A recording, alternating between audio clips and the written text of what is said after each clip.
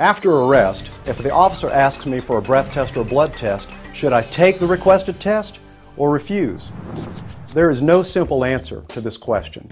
First, Georgia law says that you have the right to refuse. However, refusal can cause a total loss of driving privileges by an administrative suspension.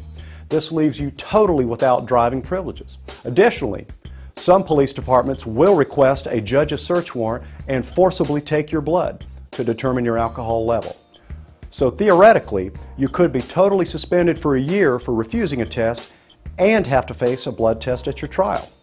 Now, if you know that your numbers will be too high, you may decide to opt for a refusal and take your chances on being able to drive by winning a trial. But if you do refuse, be prepared to fight the case to the bitter end, even if trial is required.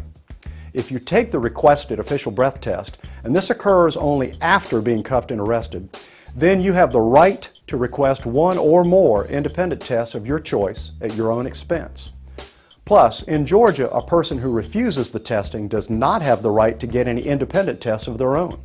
If you submit to the state breath test, then immediately after you've taken their test, you should request a blood test and name the location you want to be taken to get it. You have to pay for it. But once that's completed, then ask for another test, this time of your breath, and name some nearby police station for that test. If the officer refuses to accommodate your request for both of these independent tests, this may work in your favor. No matter what you decide, do hire an experienced DUI lawyer immediately. We will do the 10-day letter for you along with your $150 fee to the state, and we will fight to help you try to avoid the suspension of your license. Call us at the toll-free number below.